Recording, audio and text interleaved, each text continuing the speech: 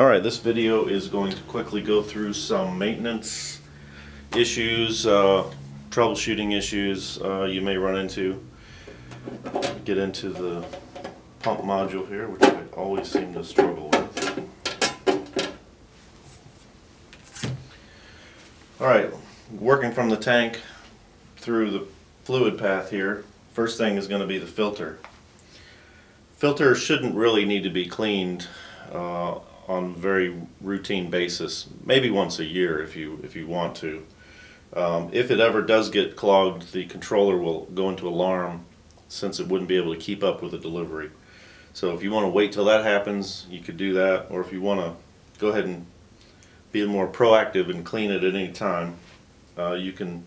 I've got one that's not mounted here, but you can loosen this union here and loosen this tubing and remove it pretty easily. And then you'll just, it sits like this. You'll loosen this, the screen, the stainless steel screen would drop out, any debris would be knocked out. Take it to a solvent cleaning sink, or use something to get it real clean, put it back in, reassemble, you're back up and running. Try to make sure you don't have any loose debris in there.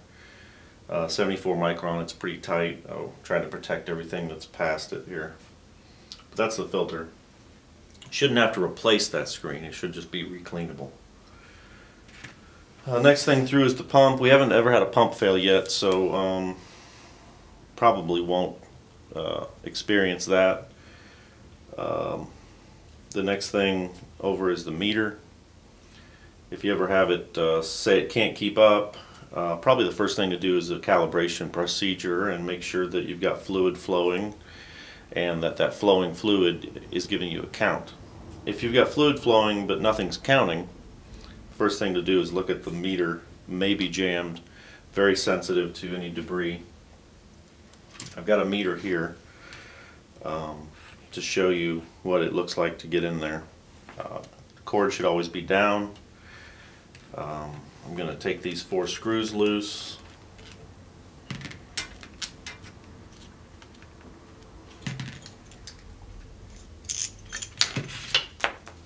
I dropped the lid. Okay, the lid was like this. The black surface should be away from the liquid. If you mount it this way, it won't work. Then, also, if you would mount it this way or this way, it won't work. The cord should be down. There's magnetic pickups embedded in there that won't work if they're positioned in any other way. Setting the lid aside, once you get down to this part, if you think it's jammed, you can attempt to rotate the gears. If you can get several rotations out of them very easily, it wasn't jammed. If it wasn't jammed, all of the goods are in this, the pickups for the gears. So if you're not jammed and you're not getting a count of additive, you may need a replacement one of these. It's pretty rare, but it happens. If this is jammed, you'll want to pull one of the gears out, and there's going to be some debris in there for you to clear off. So just pop one up a little bit. I'd like to see you do one at a time. Just the top one first to get it all clean. If you notice, there's a surface that's totally flat, then the other surface may or may not have something in it. It needs to be put back together the same way. So when I took this out, this was to the back, so I'm going to put it back in that way. Let's look at the other one. The other one, see, is smooth on both sides, so it doesn't really matter with that one. The one with the Allen set screw in it is the one with the magnet. So now when you put them back together, you have to get them timed right so they will spin around. Try to get several spins on them, make sure you got the timing right. If they won't, if they'll spin partially and then lock, you got to reposition by a tooth. But you can get it.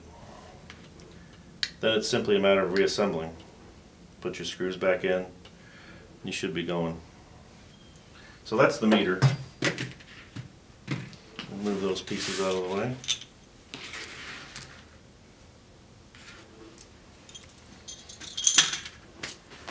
Next thing over is the distribution rail. When you do a calibration, I'll just show you quickly. You'll have this calibration hose that we send. It's got a ball valve on one end, quick coupling. This is the place to connect to. So you can go to the menu on the controller, start a calibration, pump into a container of a known quantity, and that's what that fitting there is for. So that's the calibration port. The only other maintenance issue regarding this would be these solenoid valves. You got 4 solenoid valves. They've got a moving part in them. They've got seals. You may have one, again, get a piece of debris in it, or a valve or a seal fail. If that were to happen, you can get to what you need to here. You can slide this lock off, remove the coil, and fix it. And I've got one that's not mounted here just to show you better. So this is exactly the same valve, although this is a black. They just chose to use a different color. So using a flat small screwdriver, I would slide this off, remove the coil. Now I can get to the goods here.